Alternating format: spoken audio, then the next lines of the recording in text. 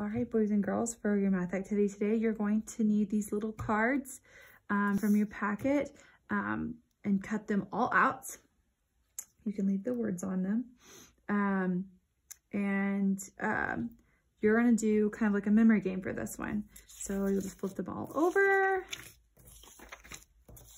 and then take turns with a partner, with a friend, sibling, mom and dad. Flip over two and see if they match. That's one way to do it. Oh, those two match. Okay, one way to do it is that way, to play a memory game.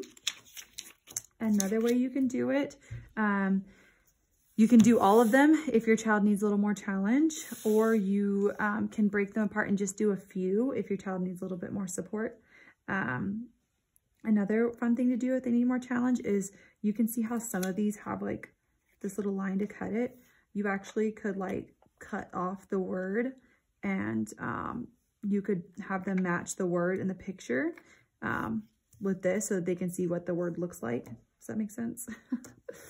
Like I would just cut it off like this